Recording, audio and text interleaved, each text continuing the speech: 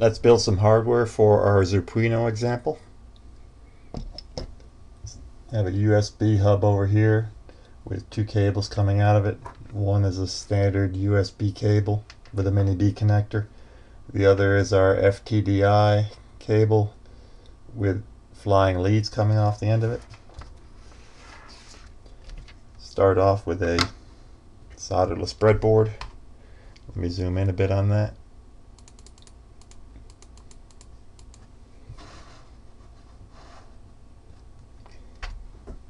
Put the XuLA2 board in there. And it's got a good snug fit. Connect the ground of the XuLA2 to a ground bus on the breadboard. We'll need that later. And connect the USB cable to the XuLA2.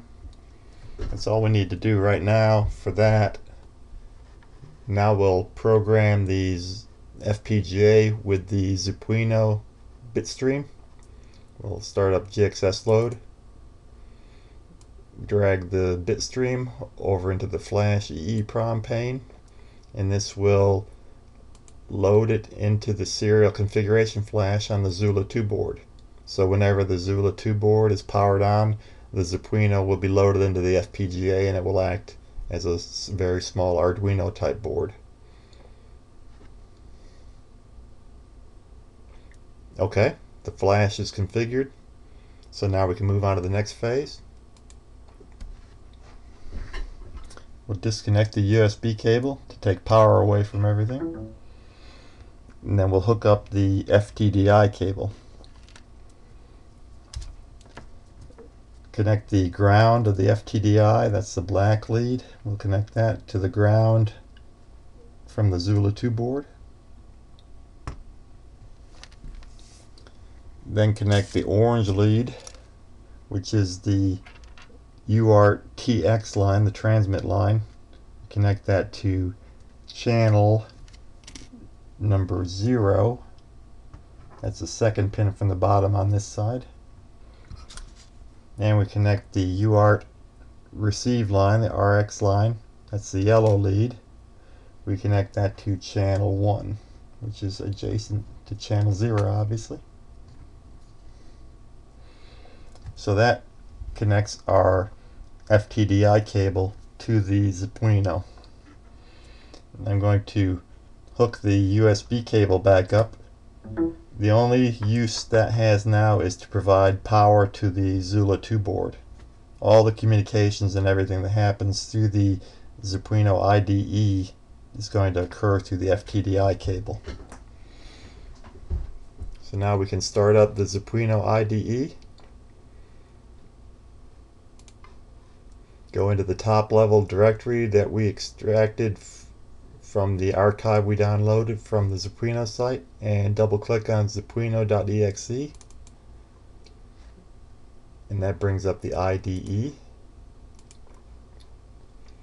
First thing we want to do is set up the board that we'll be using. In this case we'll be using a ZPUino 2.0, and let me move that over a little bit so you can see.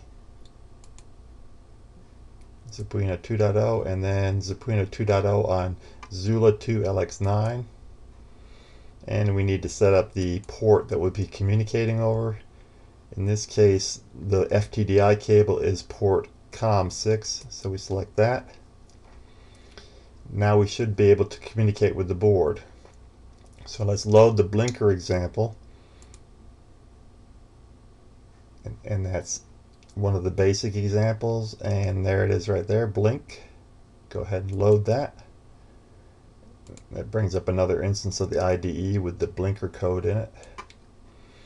And the blinker code sets the LED as being on pin 13. And 13 will be mapped to channel 13 on the XuLA2 board. And there's a setup routine that just turns that LED pin into an output type pin so it can drive the LED. And then when you have the main loop, all it does is it writes a high to the LED, which turns the LED on, waits for 1,000 milliseconds or 1 second, then writes a low to the LED, turns it off, then waits another second, and then repeats that forever. So the LED should blink on and off in a 2-second cycle. Now all it takes to download that, the IDE calls it upload, is click on this arrow, and that will compile the program and upload it to the ZPUino that's on the FPGA.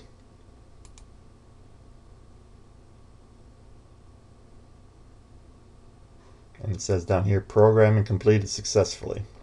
So at this point, the ZPUino on in the FPGA should be executing that program, but we can't see it because we don't have an LED attached to that pin. So let's go ahead and do that.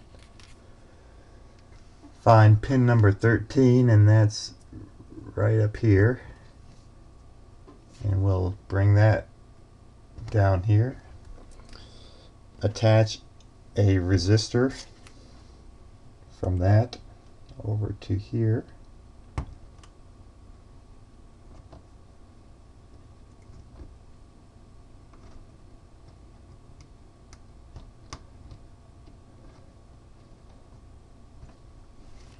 And then attach the anode of an LED to the end of that resistor. And then attach the cathode to ground.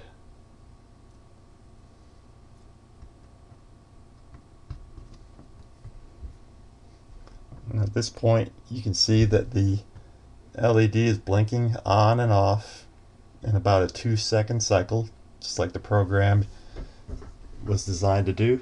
So can we change the speed of that blinking? All we have to do is change the parameters inside the delay loops.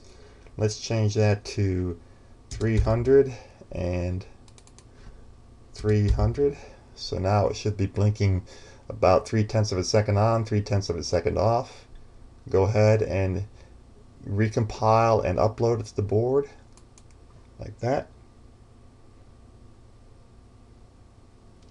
Now you can see that the flash rate has gone up markedly from what it was before. So we have successfully reprogrammed the ZPUino on the FPGA board. And that's pretty much how simple it really is.